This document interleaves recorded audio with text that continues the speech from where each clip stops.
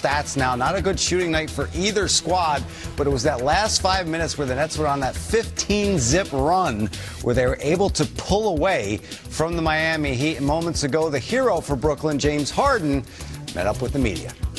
Last game, you said that it's almost a luxury that you don't have to shoot to win games anymore. Does that help you at all mentally when you do want to then turn that on? Because you know you don't necessarily have to, you have help. Yeah, but then, it's the other way as well, in the sense of I got to still be aggressive. I still got to look at the rim and shoot my shot and get to the rim and get into the paint and create shots for my teammates. So, I'm figuring it out. It's only been 5 games, and that's what we have a long season for. So once, we all find that balance, our team will be way better. But it's still early. We're just trying to, as we learn, we're trying to, rack up as many wins as we can. So it's a great feeling when you can do both. Greg Logan with Newsday. James, you said you've been focused on playmaking, and that's been clear so far. But could you just sense the other two guys, Kevin and Kai, struggling tonight, and did that kind of prompt you to take over the way you did tonight in the fourth? Yeah, I just wanted to be a little bit more aggressive. Obviously, Kevin and Kai are really, really good scorers.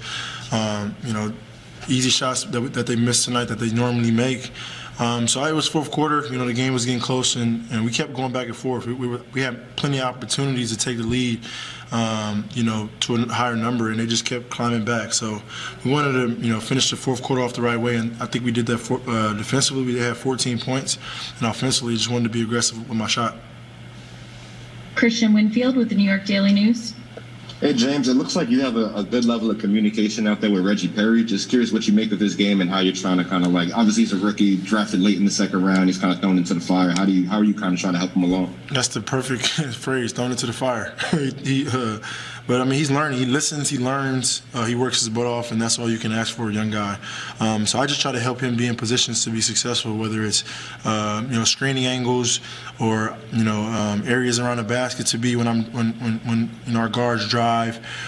Defensively, just a little bit of everything. I don't want to overwhelm him, but I want to just help him out a little bit. So at the end of the day, he still can be himself and go play freely, but positioning-wise, can be more active. Alex Schiffer with The Athletic. Hey, James, you touched on this a little bit, but you mentioned the offensive struggles. Was that mainly with their zone, do you think, that gave you guys most struggles? Was it other stuff that led to some of that? Zone. We just had there's going to be nights where we don't all, shoot the ball well. There's going to be very minimum nights where all of us don't shoot the ball well. But that zone, and Cleveland did it. We see Miami do it because teams are going to try to slow us down as much as they can. Try to throw different looks at us. So once we get adjusted and we see the zone more often, we see different defensive schemes more often, then we'll know how to counter them and be more efficient offensively. Bruce Beck with NBC New York. James, you made it clear to us from day one that you are here to win. That's the goal. That's the number one priority.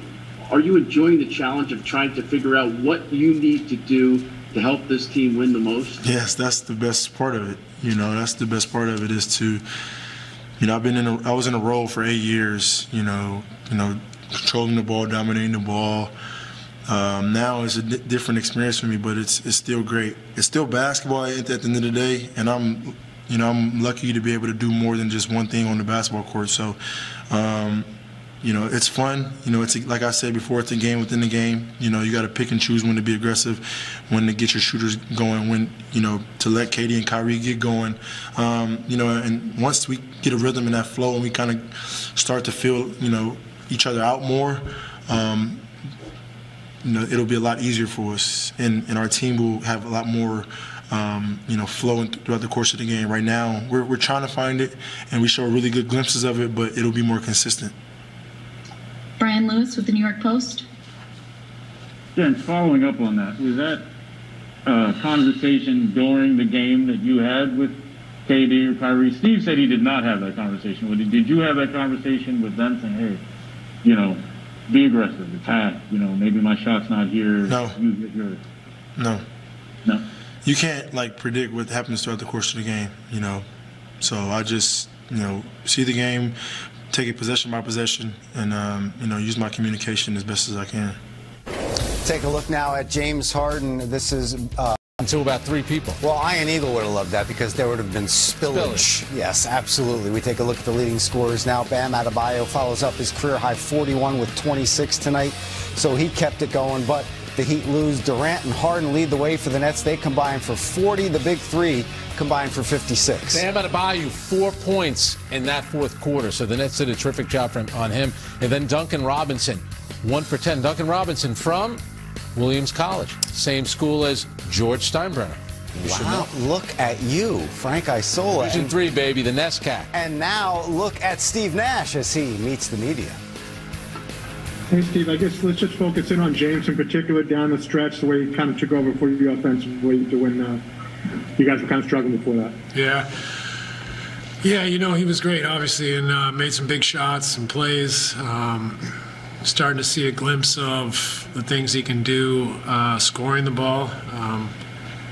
You know, like I told the guys after the game, we're a game past the quarter mark. We've played, you know, an incredibly dense schedule. I think we've played more games than anyone in the league.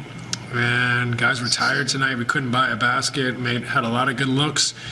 Tired shooting the ball, but also tired in that we were a little stagnant against the zone after a really good performance against it the other night. So, you know, overall, just the fact that they hung in there and that James stepped up and made some big shots down the stretch. Brian Lewis with the New York Post.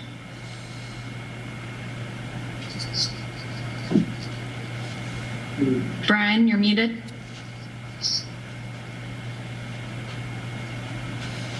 Brian, you're muted. I don't know if you can hear me. All right, let's try Alex Schiffer. Oh, there we go. Go ahead. Go ahead, Brian. Okay. You had talked earlier about you wanted James to be more aggressive, and you figured this was coming, that it would happen. Was this a matter of game flow, and obviously KD wasn't hitting some of the shots he normally was? Was that game flow, or did he make a conscious decision to get more aggressive? James, I'm saying. You'd have to ask him. You know, I give James his space offensively. I mean, he's one of the greatest offensive players to ever play the game. So I trust in him figuring out where he's at with his game and how he can affect the game. He does so many things manipulating the defense that he's such a positive for us, even if he's not scoring. But we know how capable a scorer he is. And, you know, he got it going, got a little aggressive, got on a little bit of a roll and made some plays and showed what a tough cover he is. And, you know, that's obviously the place we want him to get, where, you know, he's confident and has freedom to create and is balancing scoring and playmaking. Alex Schiffer with The Athletic. Hey, Steve, you mentioned that you guys had a bit of a slow start offensively. Then just as the game went on, you guys continued to improve. Was that anything tactical, or was it simple as shots just starting to go in? You're kind with a bit of a slow start. But, no, it really wasn't tactical. You know, I think, like I said, the schedule's been, you know, obviously very difficult. Like I said, I think we've played the most games in the league. You could see the mental and physical fatigue a little bit out there tonight. We're a little bit stagnant. The ball stuck a little bit more. Our thoughts were a little bit slower. And you know, you add it all up, we couldn't buy a basket. But I was proud of the guys for hanging in there and just finding a way to give themselves time. And obviously Miami was exhausted too. So they didn't shoot the ball well either. And but the most important thing is that our guys found a way to combat all those ways that we could have, you know, found an excuse to lose this game. We kept plugging away. We guarded. Second half, I think we gave up 40 points, 14 in the fourth, and then our offense kind of picked up at the end there. But you know, it was one of those tricky games. And like I keep saying, you know, we're going to see games like this throughout the season. You know, we've seen all sorts of crazy scores, crazy upsets, a lot of people hovering around 500, and that's just the nature of this season. And we have to be prepared to win some of these games when, you know, you're not feeling it. Greg Logan with News. Steve, did you change anything defensively in the fourth period? You got 10 straight stops during that 15-0 run. Was that just because Miami was a little undermanned tonight, or did your guys step it up on defense? I mean, the coaching was outstanding, Greg, I would say, first and foremost. You know, look, I think you had two tired teams out there, and our guys stepped up to the challenge when they were tired. I thought, Bam got going a little bit for a minute, and then Jeff stepped up and really did a great job making it difficult for him. But the rest of the guys off the ball were diligent. It's kept it very simple defensively, and they did a good job down the stretch. Bruce Beck with NBC New York. Steve, you have the top 3 scorers in the league in the fourth quarter. What is it like to have that option, and do you know who it's going to be on a given night, or is it just kind of play out? That's the way this team is built. We went for it and have 3 great offensive players. So, on any given night, it could be any one of them, or it could be Joe Harris. It could be someone else. So, those guys also make each other and their teammates better by the attention they draw. So it's about trying to find that collective threat, by the ball moving, by spatial awareness and understanding, and making each other better collectively. So, on certain nights, our guys are so capable of getting hot that it could be any one of them. But the idea is that it's his turn tonight. That emerges, and we welcome it. But we're going to play good basketball. We're going to create good opportunities, and we're going to step up and shoot the ball. And if we create good opportunities more times than not, we'll be in a good position. Christian Winfield with the New York Daily News. Hey, Coach, when Sean spoke shortly after the trade, he said the hole in the roster that trading Jarrett created gives room for somebody else to kind of seize the moment and try to make, I guess, a name for themselves. What have you seen from Reggie in his minutes? Obviously he's a rookie and he's kind of been thrown into the fire, but just what have you seen from him out there? And have you seen any type of maybe chemistry building between him and James out there? It looks like they're trying to figure themselves out there. Yeah, look, I'm a fan of Reggie's. I think he's, if I'm honest, struggling a little bit out there, and that's to be expected. He's in his first 120 minutes in the NBA, and so whatever it is. So you have to give him time to adapt to the game in short minutes. He's a guy that was a top prospect his whole life, played the whole game, does whatever he wants, and now he's got to fill in a role and adapt to the NBA game. So. But I'm a fan. He can shoot, he can pass, he can dribble. He's a versatile 5 in the modern game, but he's still a young kid trying to figure out how he fits into a team with stars. So it's something that's going to take time with Reggie, but I believe in him, and I think he's got a bright future. Malika Andrews with ESPN. Steve, coming into tonight, James, Kevin, and Kyrie all ranked in the top 5 for minutes in a game since James joined this team. Is that something you're kind of resigned to, that these stars are just going to get a lot of miles on their body, or is it something you're kind of monitoring to try to change throughout the rest of the season?